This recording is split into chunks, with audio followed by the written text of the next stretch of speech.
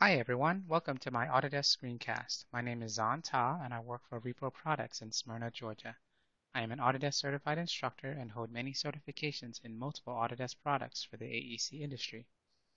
I hope you enjoy my screencast. If you'd like to see more of my screencasts, please search for VAR 2015, that's VAR 2015, or my name. Please don't forget to give me a thumbs up after you watch it. In today's screencast, we'll be taking a look at the Revision Cloud command in AutoCAD 2016. They have updated it a little bit, and so here we are in AutoCAD 2016, and I've drawn some basic objects to work with. I can go to the Annotate tab of the ribbon, head over to the Markup panel, and in the Revision Cloud command, you have rectangular, polygonal, and freehand now. If I click rectangular, I can just pick two opposing corners, and it creates a revision cloud that's rectangular in shape. I could do a polygonal one and pick, and hit enter, and it creates a polygonal one. If I do freehand, I can go freehand like this without even clicking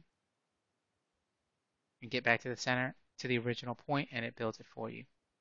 You also have, if object's already in play, you can use polygonal and use object subcommand and pick the one you want. You also can reverse the direction of the revision clouds as well. So here for the other two objects, I can say revision cloud, polygonal, object, pick this. The default is no, by the way. And there you go. That's how you use the revision cloud command and the new updated features in 2016. Oh, by the way, I almost forgot.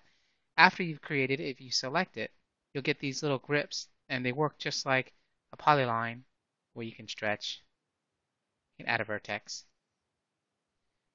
and move the vertex, obviously. Stretch, add vertex, or remove vertex. So a little bit more user-friendly and workable. All right, thanks for watching my screencast, and please don't forget to give me a thumbs up.